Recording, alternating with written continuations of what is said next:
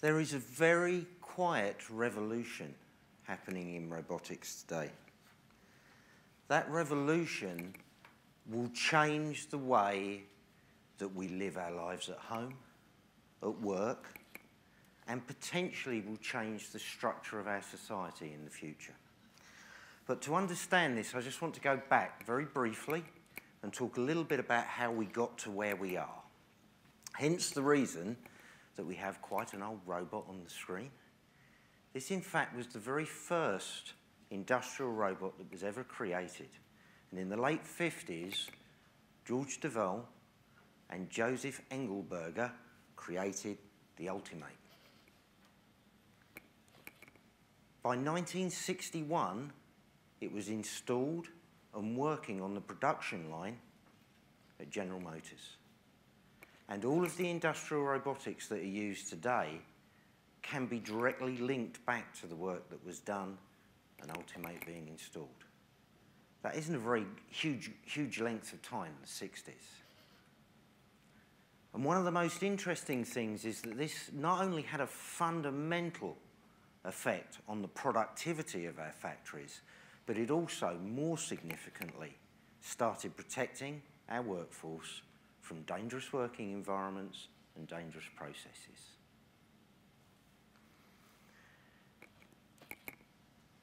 As you can see, the basic structure of an industrial robot hasn't changed a lot. They're modern industrial robots that are available today, and they are used to produce just about everything that we use, be it cars, furniture, through the farming industry, and onto consumer electronics. I'm going to jump forward. I'm going to jump forward to the 1980s, the next big step on our journey to where we are today with robotics. In the 1980s and the early 90s, a lot of the researchers that were working in artificial intelligence started experimenting with combining their artificial intelligence systems with mobile robotics platforms. Now, it doesn't sound like there's probably a lot that could come out of that, except for things like that. For those of you that don't recognize that, that's the Mars rover. Something like that device, when it's up on Mars, when somebody says turn left, it takes 45 minutes for that command to get from Earth to Mars. So if you're heading towards a cliff or something, a 45-minute delay is not great. So these have to have artificial intelligence to enable them to manage and survive in the environments they're in.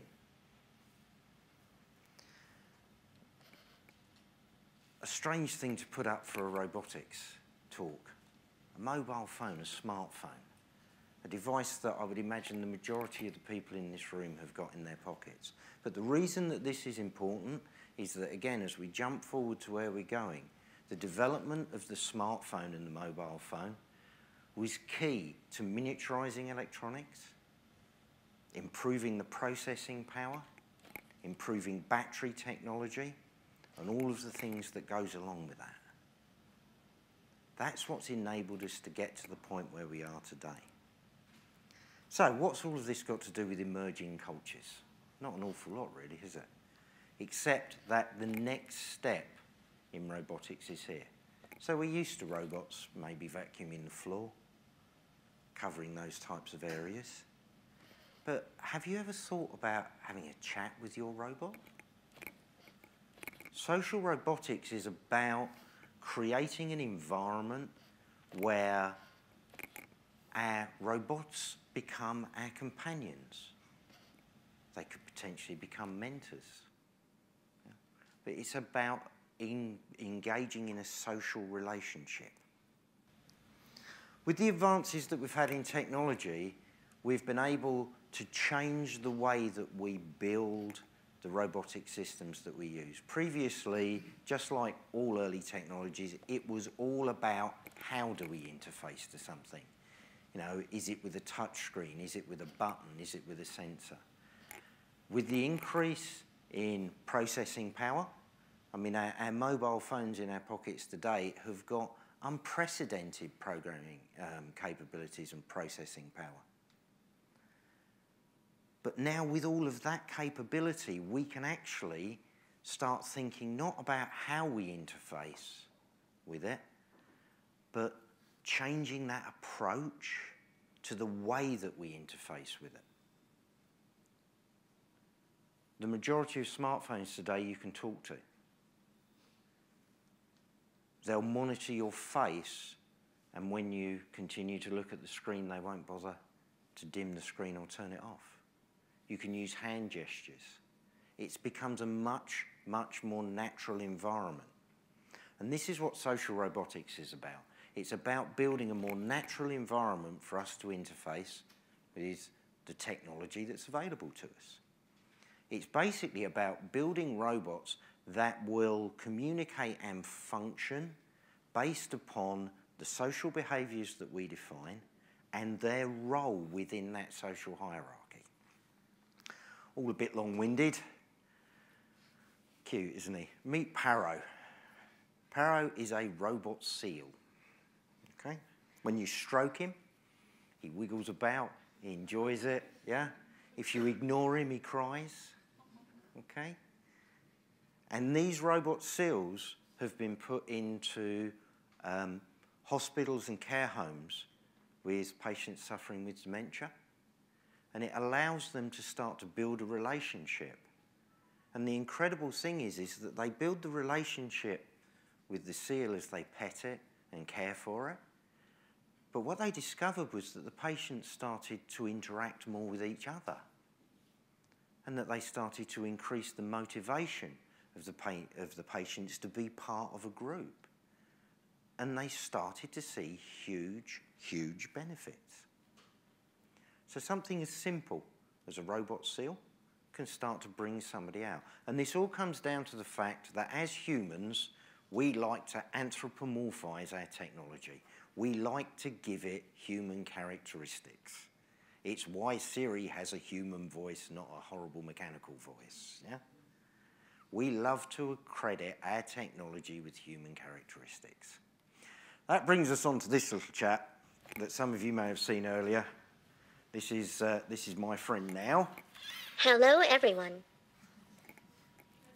Wow, Carl, there are a lot of people here. I hope you don't mess up your talk. Yes, well, thank you for your faith in me. Well, I like to encourage you where I can. I've been working with these types of robots for about 5 years, but I think probably one of the most exciting experiences that I had with this type of technology was the first time that somebody took me into a school where they were using this with autistic children. And I watched the behaviours and the applications that we'd developed engage children that have communication problems and draw them out and allow them to start to create the skills that they needed to be able to communicate with a normal society as we are today. I was very, very lucky that a lot of this work happened in the UK at Topcliffe Primary School in Birmingham, and with the support of the Autism Research Centre up at Birmingham University. And Ian Lowe, the headmaster at Topcliffe School, has said that by integrating the robots into their educational program, it's given them another tool that enables them to reach these children in a way that they wouldn't be able to reach them in any other way. Fairly powerful stuff.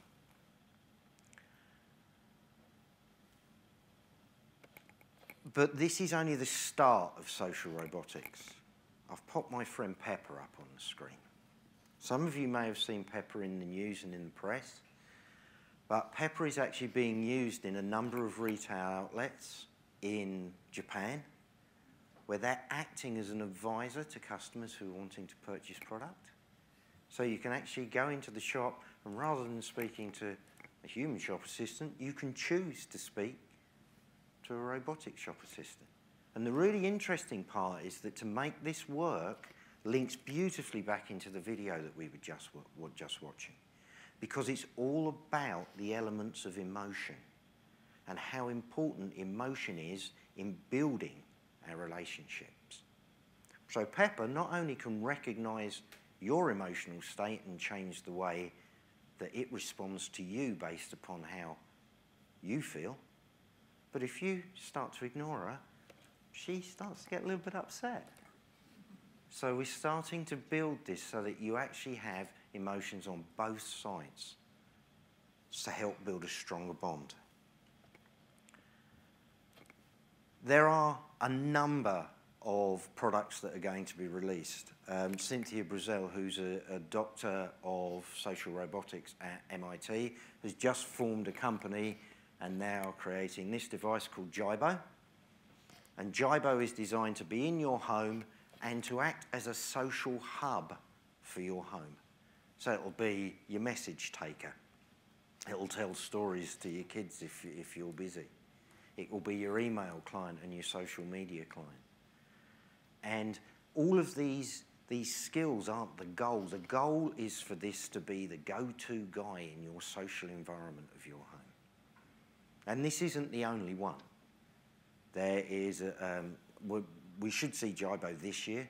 There's a French company that are releasing their own social robot into the same environment with the same ideas, which again are looking to release this year. These are not going to be expensive devices. These are going to be devices that are going to be under $1,000.